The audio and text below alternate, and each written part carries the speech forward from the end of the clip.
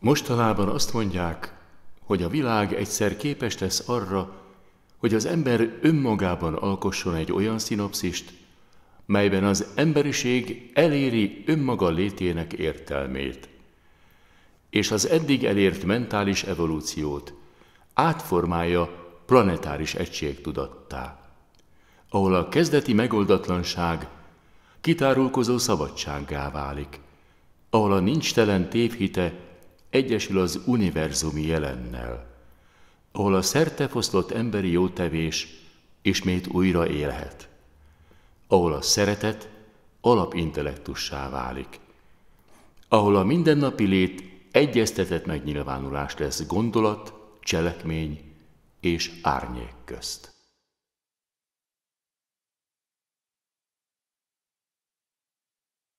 Ráébredsz arra, hogy vagy, létezel és élsz.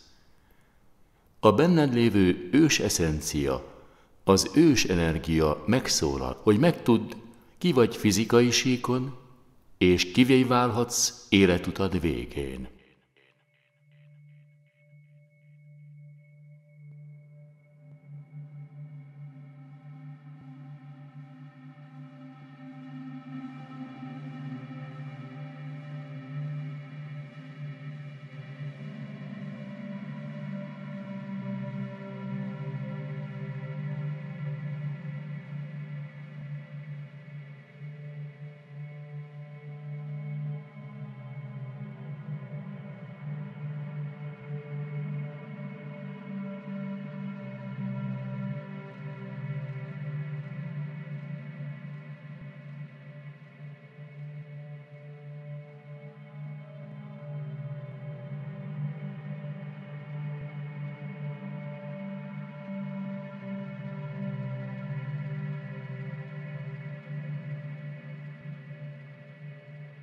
Oly sokszor kérdem én magamtól és másoktól, mely Isten a mérvadó?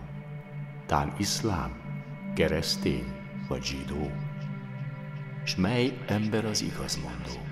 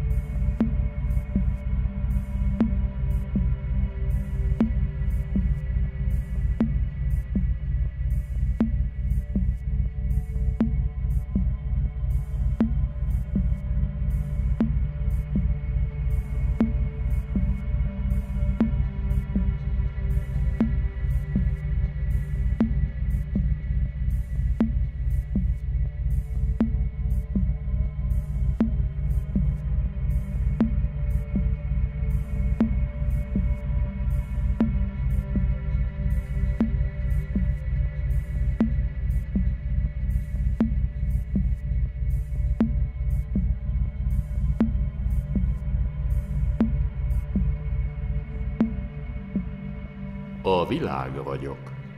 Figyellek, beazonosítalak. Programot csokkolok beléd. Előlem nem menekülsz. Oda kötlek a kezdeti materializmushoz. Valódi életcélod homályba vész.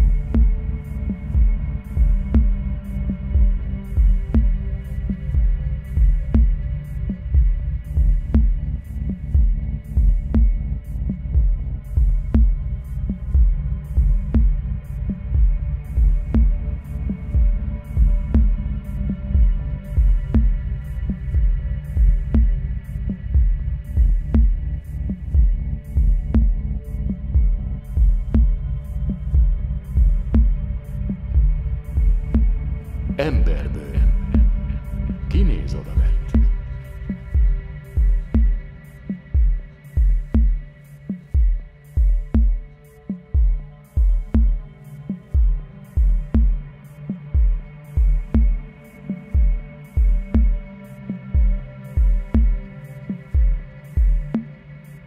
Enyém vagy.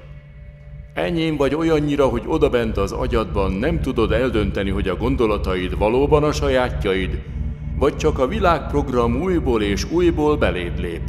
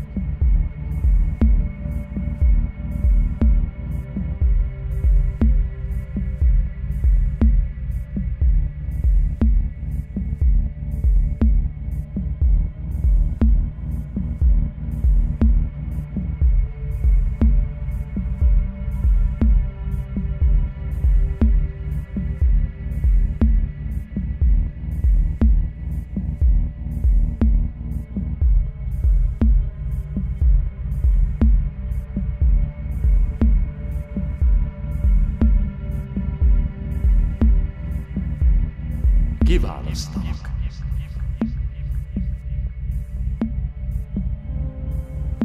Felzabálom az agyamat.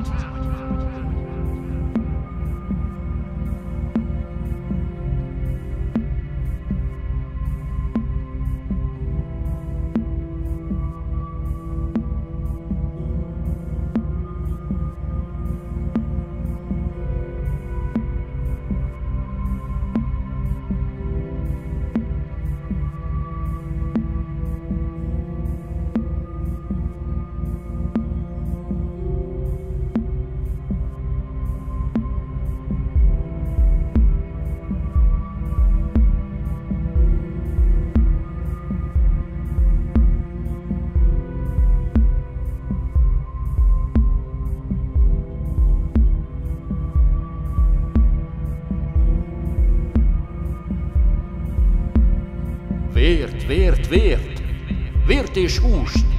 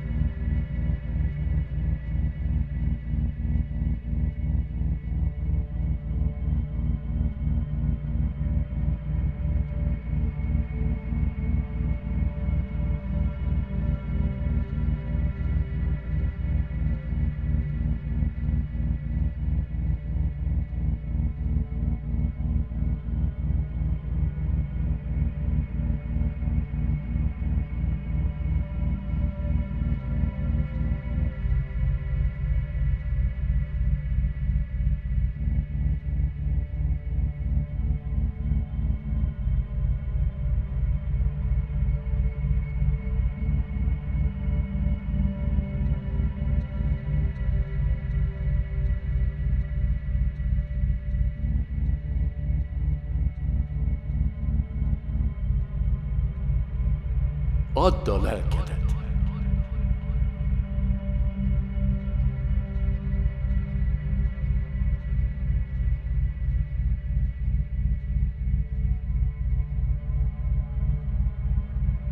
Elvesztél. Már nem te irányítod egódat. Látszol rángat téged. A hajszak kiirtotta emberségedet, és most gőgöd vezet, hatalmat húz az élő halálba. Önmagad lényege nem más, mint élő koporsó, ahol sovány vigaszod, vagyonod.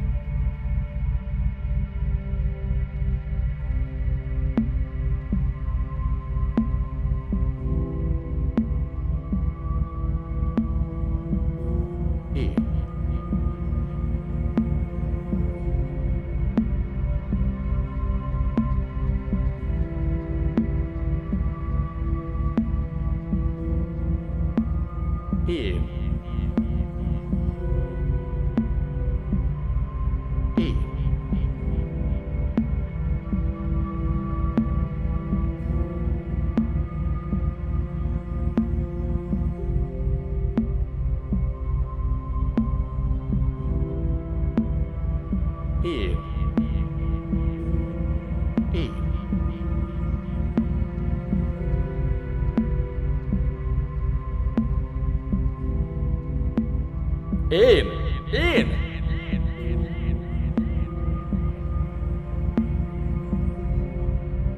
Mit keresek a gondolatok közt?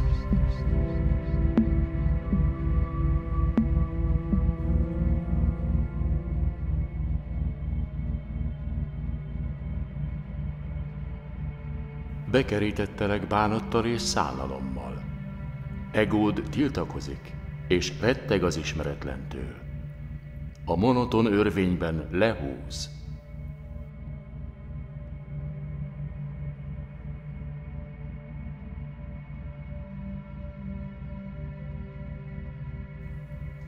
Kimentem a szobából. Megmondom, hogy miért. Mert folytogatott odabent. Önmagam terhe. A gondolatok súlya. A tehetetlen tenni akarás. Mert fogy az időm.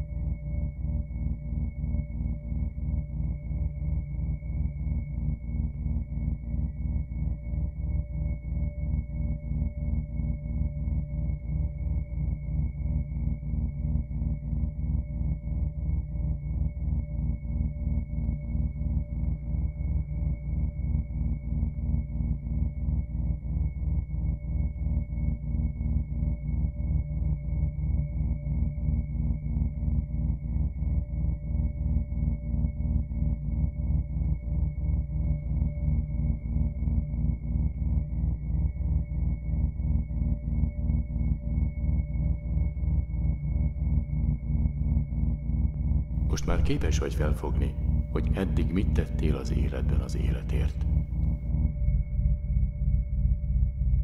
Nincs kérdés, nincs válasz sem, csak a gondolat igyekvő, egyszeribe.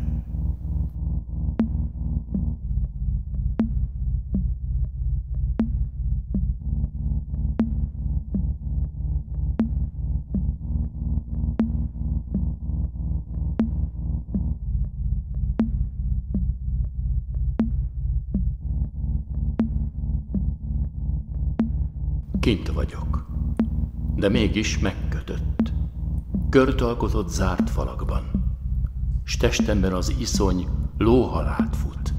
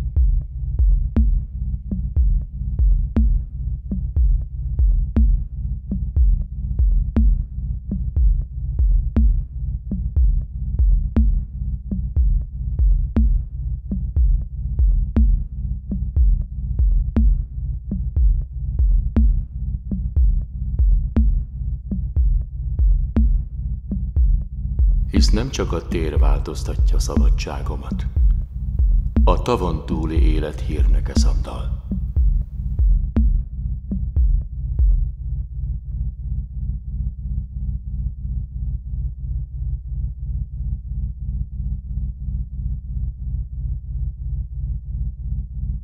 Elérkezett számodra a válaszút, most vagy soha. Akarsz-e mindig fekete lobogóból narancsszivárványt? Akarsz-e mindig szomorú halvány sorsból fénycsillagot élni? Akarsz-e mindig?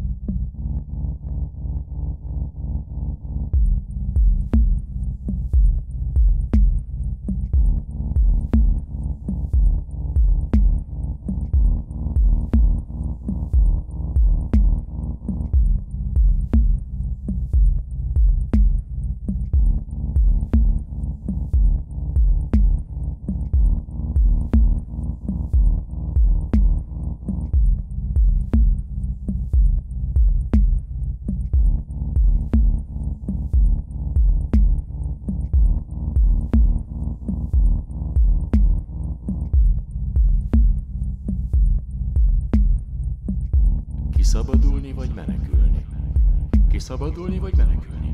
Kiszabadulni vagy menekülni? Most kiszabadulni vagy menekülni? Igen, igen, kiszabadulni. Kiszabadulni. Kiszabadulok.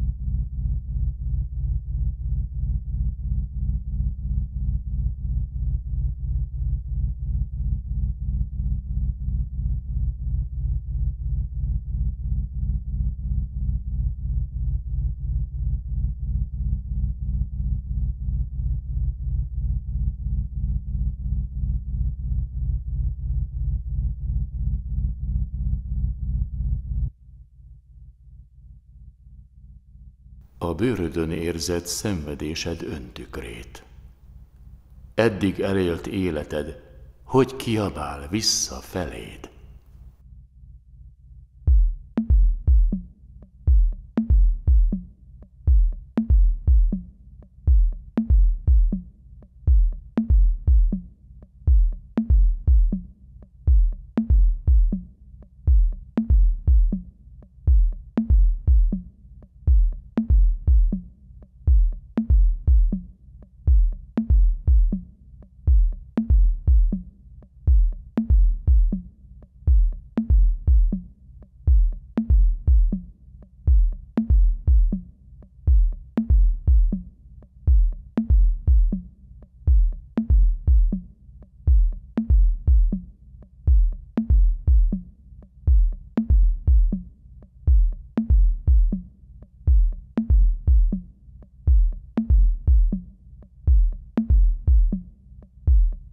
Megsiratlak, megsiratlak.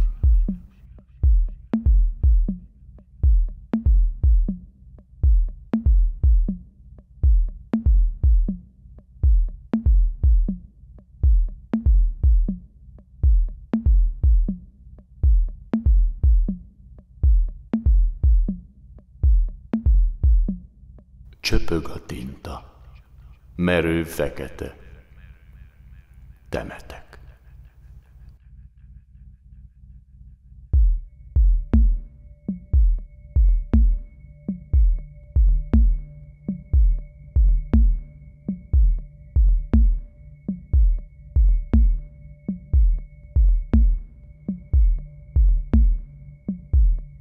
Megőrjít.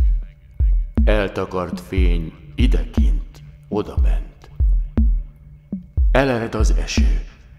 Zuhog, zuhog a pokol.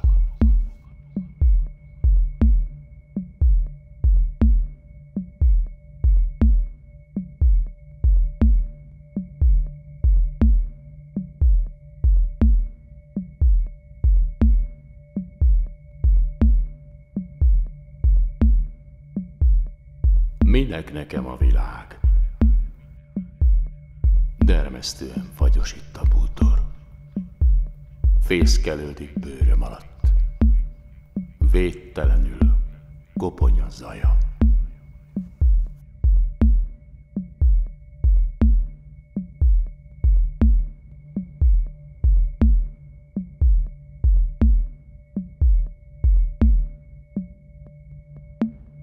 Elengedted mindazt, ami voltál. Meghaltál, hogy élhess tovább.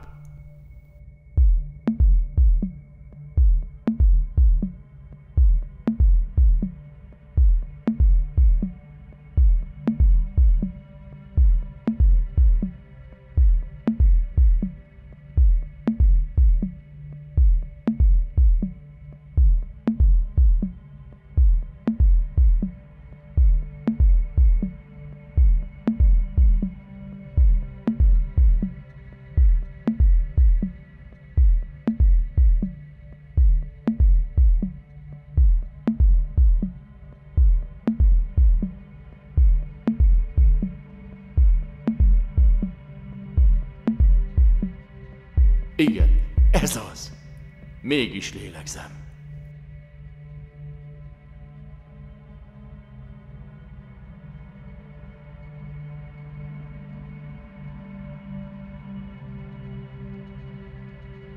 Megbocsájtottál önmagadnak. Szívedben a szellemi nyelv újra értelmezhető.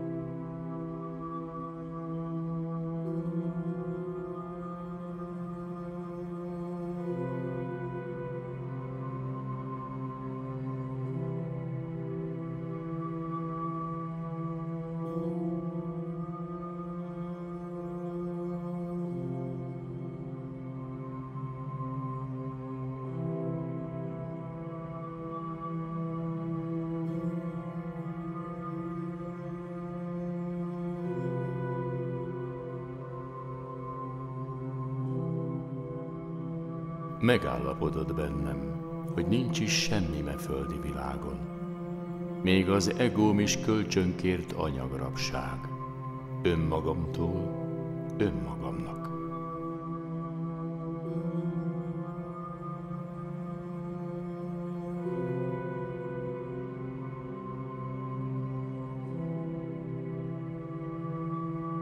A világ nem tud tovább manipulálni. Csak azt a programot engeded elmédbe, mely építő a számodra. Képes vagy előidézni olyan mentális frekvenciát, ahol a gondolataid gondolatmentessé válnak.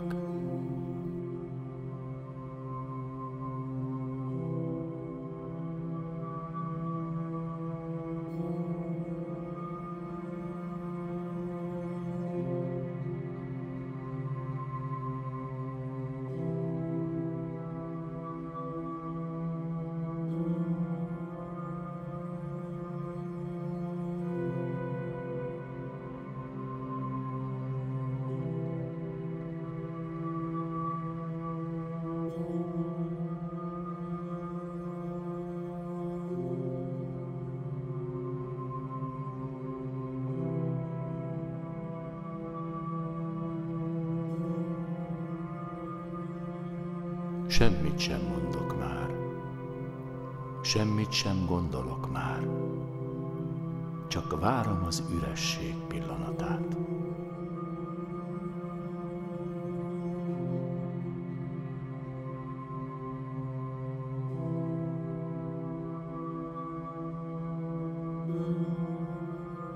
Elérted mindazt, amit ember emberileg elérhet. Üres vagy. Vagyis a materializmusból eljutottál arra a mentális szintre, ahol az őstudás képes szellemiségeddel kommunikálni. Elméd létrehozta az ősinformáció fizikai megalkotását, vagyis olyan eredményt jelenítesz meg, mely ezidáig nem volt ismert a földi világunkban. Mindezt olyan szinopszis alatt téve, ahol a megbékélt egód kellőképpen rugalmassá vált ahhoz, hogy elfogadja a planétát egy egységes intelligenciának, ahol a világ társadalma ugyanaz az egyéni emberrel.